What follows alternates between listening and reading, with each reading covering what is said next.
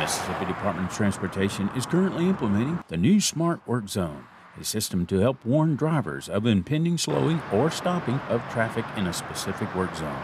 Project, we have around 20 different data sensors, and those pick up not only volume of traffic moving along the interstate, but also speed. And those speed data really actuates those signs. So when traffic starts to slow down and it meets a certain threshold, it will actually change that message board immediately.